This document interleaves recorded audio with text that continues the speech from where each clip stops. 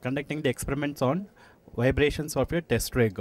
So the application of this test rig is in gas turbines, jet engines, aircraft engines, where high force, large force, small amplitude vibrations are inevitable. So in order to control such small amplitude vibrations, we are using, there are many different technologies. This is one such technologies. Here we use magnetorheological fluid. So magnetorheological fluid is a fluid where the viscosity of the fluid can be controlled dynamically.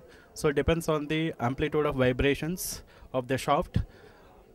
The viscosity of the magnetorheological fluid can be changed, and in hence we can apply a magnetic field to change the viscosity, and that magnetic field changing the viscosity produce a larger damping and stiffness to reduce the vibrations of the test rig.